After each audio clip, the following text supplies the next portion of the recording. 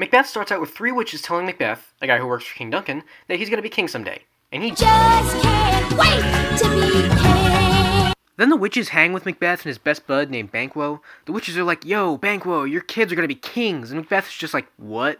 Then he realizes, oh shit, I might not be king after all. Meanwhile, King Duncan decides that his son Malcolm is now the Prince of Cumberland, and he's just like, sweet. But Macbeth is like, great, I should have known those witches were just high. But in general, Macbeth is still kind of a cool guy. For now. He goes home to his wife, Lady Macbeth, and she's like, dude, get up off your lazy ass and do something about all this. It's being king, man. Think of all the free booze we could get. So Macbeth realizes that he's got to kill the king. But then he's like, I don't know, honey, this could get me into some serious shit. But Lady Macbeth just goes, nah, you'll be chill.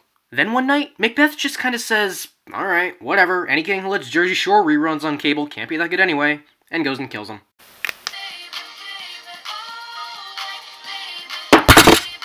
Then Macbeth goes to Lady Macbeth and goes, so wait, why couldn't you do this yourself again? And she says, because Duncan looked like my dad. And Macbeth is just, okay? So, naturally, it doesn't take long before everybody finds out what happens. They start freaking out, and they're like, the guardsman did it, the guardsman did it. But Macbeth straight up admits he killed the guards and found Duncan's dead body first, but everyone's just like, nah, nothing suspicious about that at all. Let's just make him king because why not? So now Macbeth goes, yeah, let's celebrate cold-blooded murder. So Macbeth and Lady Macbeth go and have a banquet for Banquo, since they're still best buds. For now, and at first, it looks cool.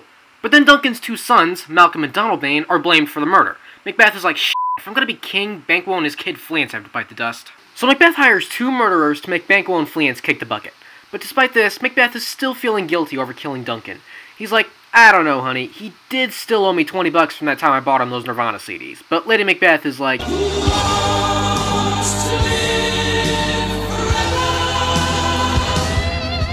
then a 3rd murderer gets involved. They go and kill Banquo like they planned, but Fleance gets away, and for the most part, he's pretty cool. Except, you know, dead dad and all. You gotta get up. We gotta go home.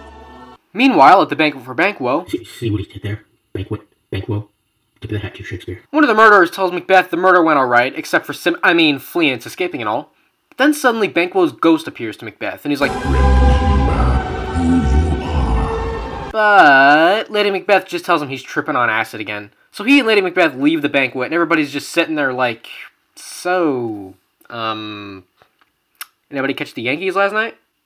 A lord and a guy named Lennox, a Scottish badass, talk about Duncan and Banquo kicking the bucket, and they decide that Malcolm and Donalbain couldn't have killed them.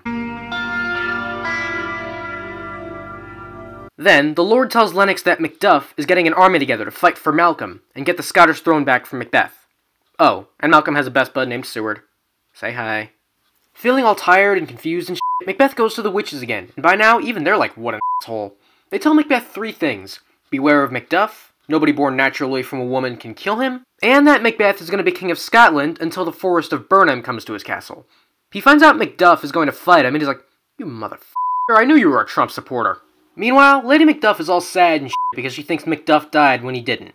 And then suddenly the murderers from earlier come in and kill her and her kid, because Lord only knows this story didn't have enough death in it already. Macduff finds out what happened, and he's like, well, fuck. And he wants revenge. Then, Lady Macbeth starts sleepwalking and talking in her sleep, and she finally reveals what she and Macbeth did to Duncan, Banquo, and Lady Macduff. She then kills herself off-screen because she got fed up with being in a story with this much murder, and she went, oh, fuck a bunch of this. See you all on Les Miserables, assholes. Meanwhile, the armies of Scotland and England join forces to take Macbeth down, because apparently they've had enough of his crap by now. At his castle, Macbeth is just kinda chillin', and he says, nah, the witches said I'm immune, Hakuna Matata.